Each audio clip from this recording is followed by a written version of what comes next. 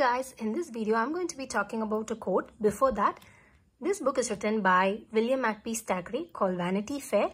He's a satirical novelist who is well known for expressing the witty observations in the Victorian era. This novel shows the hypocrisy and corruption, especially of the upper class society. Even there are two characters called Becky Sharp and Amelia Sadley. So that is all about this novel.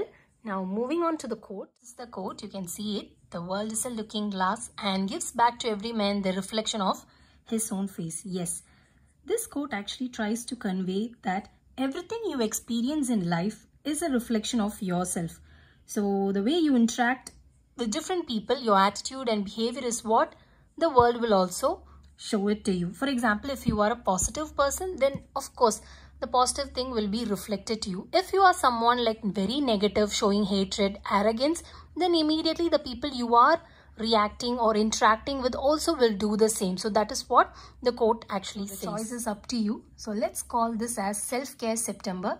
Stay safe, make healthy choices, and we'll meet in another literary quote video. Thank you. Bye.